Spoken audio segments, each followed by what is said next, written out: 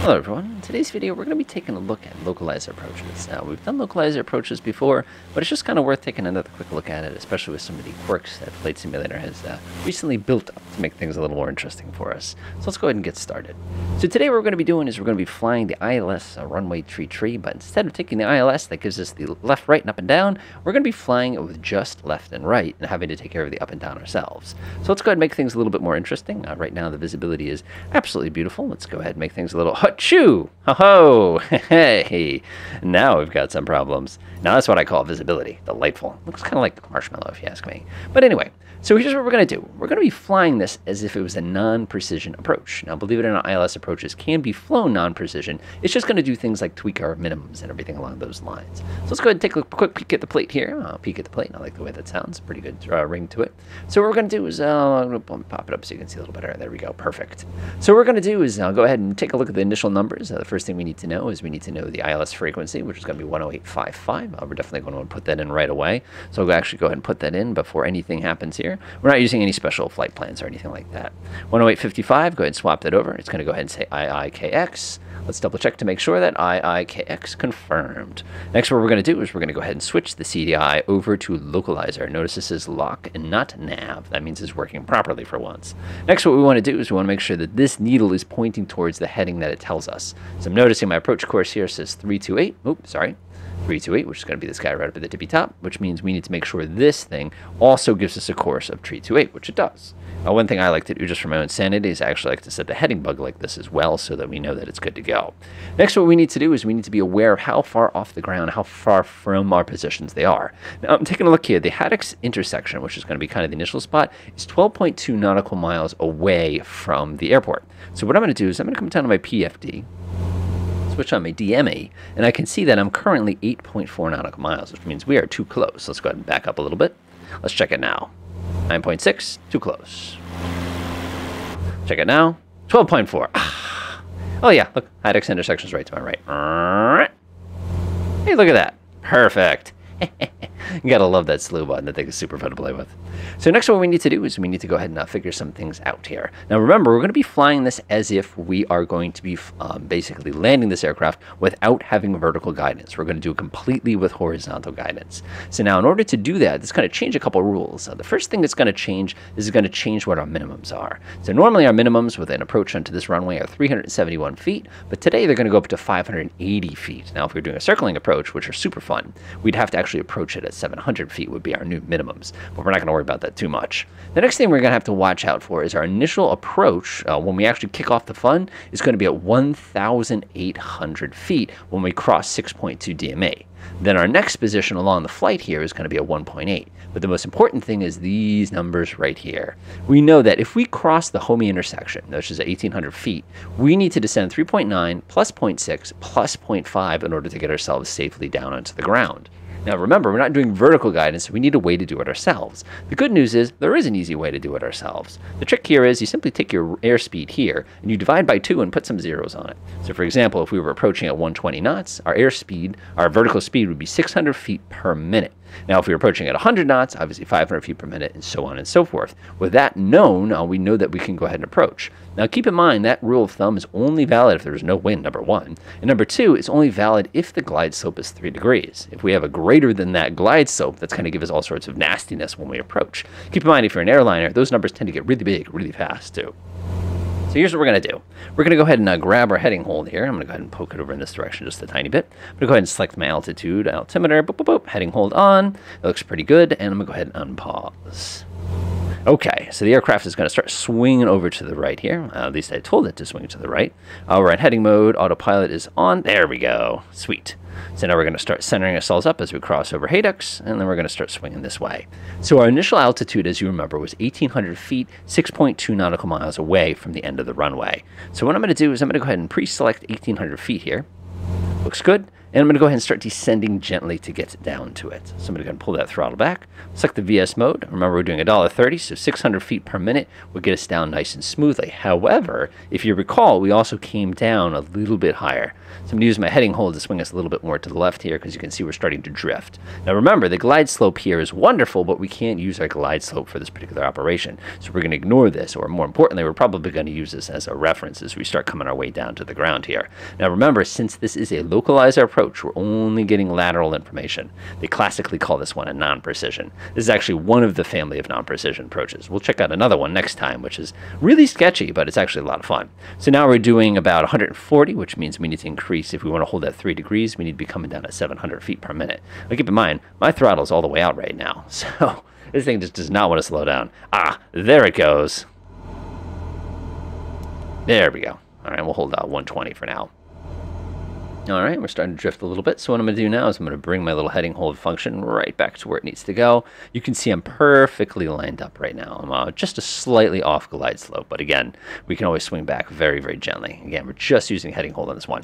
Airspeed's down to 100, which is a pretty bad. So now we need to start thinking. This is where we start getting ourselves in trouble. So we need to be at 1,800 feet when we cross the Homey intersection. So now the Homey intersection, like I said, is going to be at 1,800 feet. When we hit that 1,800 feet, we need to be going whatever our approach speed is, number one. And number two, we're going to have to be getting ready to go ahead and get that whatever down speed we need. We're going to have to hold that very, very steadily until we get down to our 580-foot minimums. So before I even get to that point, let's go ahead and switch back over to this mode. I'm going to immediately start throttling back to start slowing the aircraft down a little bit. We need to get down to a little bit more reasonable of a speed. I'm going to come down to 90 knots. Swing to my left just a little bit. Now, ideally, in the real world, I can actually press the nav button, but this will not work. Actually, oh, okay, maybe it will. We'll find out. I have my doubts, as they say. So I'm going to pre-arm my altitude. My minimum altitude, of course, like I said, is going to be 580 feet. So we'll go down up to 600. All right, as soon as we cross Homey, we're going to have to go ahead and tell this aircraft to descend at 500 feet per minute. So it's actually going to be plus or minus. And then what we're going to do is we're actually going to time how long it takes to travel that distance. And then what happens is if we cross the DME of it's going to be 1.8 and we don't see the runway and we're at 840 feet, that means we need to go around or go missed approach. If we go missed approach, of course, we're just going to be zipping over to Barnes Air Force Base. All right, here we go. Here we go. To the left a little bit here. Looks good. All right. About to cross Homey in just a minute. So apparently the altitude, the localizer mode does not work correctly. Otherwise this would be a lot less sensitive. Swing about to the right. I'm so disappointed. In the real world, this works great. All right, here we go. So we're crossing Homey intersection, and we're going to be using this to center us. We're going to be keeping our speed as close to 450 feet per minute as possible. Notice, by the way, the glide slope is right about to get crossed, which means that we've done that correctly as well. So in the real world, of course, we're doing this with DME. Homey intersection is at 6.2 in the DME. So we're going to begin our descent now. So we're going to press VSE, and we're going to go down to 500 feet per minute. Pull the throttle, get your first notch of flaps down. Here we go. Try to keep yourself right at about 90 knots here. Okay, so now we are completely independent of our glide slope measurement. Here's what we're doing. We're descending at about 500 feet per minute, so I'll go ahead and increase a couple throttles. We've got that first notch of flaps in. So all we're trying to do now is keep this needle centered. In the real world, we'd love to keep this centered as well, but we're not going to be able to on account of the fact, like I was mentioning before, that we don't know this information if we're doing this as a pure localizer approach. Like I said, in the real world, you can flip this onto navigation hold and it'll hang on to it for you. So here's how this is going to go. We're now just going to proceed here. Watch your airspeed, watch your airspeed. Get a couple more speeds here. You can see we started dipping below our 500 feet per minute. Go up just a little tiny bit. Looks good. It looks pretty good. All right, we're going to come to the right just a tiny bit here. We're starting to drift. All right, this is actually, I believe localizer hold is working, which is awesome because it makes my life easier. Now, according to this glide slope, it says we're perfectly on glide slope right now. That is a complete coincidence. We are not on our ILS approach right now. This is a pure localizer approach. It's just a coincidence that we did such a darn good job as far as calculating all of our positioning here. So looking out the window, I don't see anything yet. We're coming very close to our minimums. Now, the interesting thing here is 4.3 on the DME. That would be crossing our next major point is going to be 2.4 on the DME. Now, you can start to see that we're slipping below glide slope. But like I said, as long as we don't cross 840 feet and can't see the ground, we don't have to worry about it too much. Checking over here, you can see I'm definitely coming a little bleak here, but that's okay. You can also see we're starting to drift under the glide slope, which is okay, as long as we don't cross that 580 feet. 843, DME is 3.6, as we can see. Of course, with the synthetic vision, it makes it really obvious. Ignore. Slow down just a tiny bit. So now we're going to start getting ready for the marker. We should be hitting the marker at pretty much any moment now. 3.3 nautical miles, 2.4. Uh-oh, we're getting very close to minimums.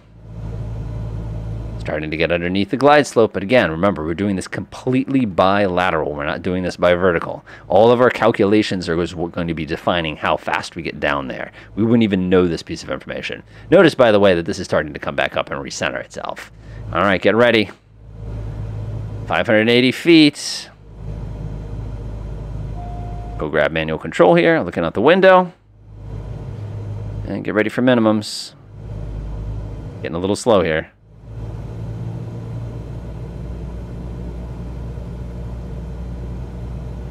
And minimums. Landing.